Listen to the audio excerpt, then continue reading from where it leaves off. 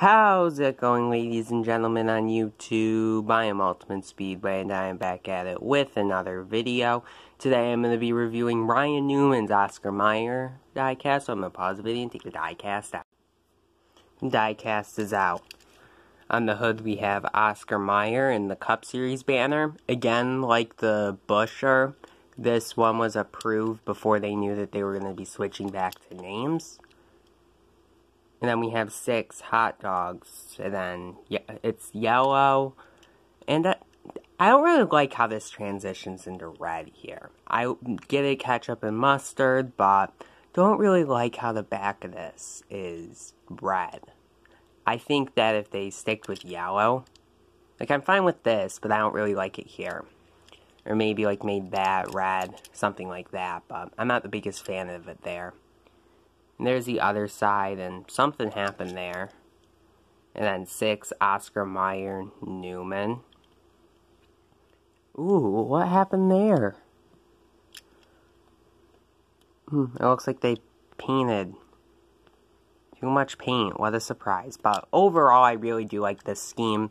I think that, like, I'm not the biggest fan of the red, especially with these colors.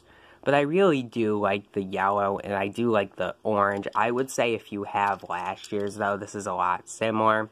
And I would say this is one that I would not rush to, just because of the Cup Series banner. I feel like it will be around for a while. So, you can wait on this. If you're a Newman fan, pick it up now. But yeah. I give it a solid 9 out of 10. I really do love this scheme. Newman's having an okay season. But if you're picking this up from Circle B Diecast or Plan B Sales, be sure to use code ULTIMATE for free shipping on $20 or more. As we're getting a new shipment, and it was ETA'd on Monday. This upcoming Monday, we should be getting a new shipment.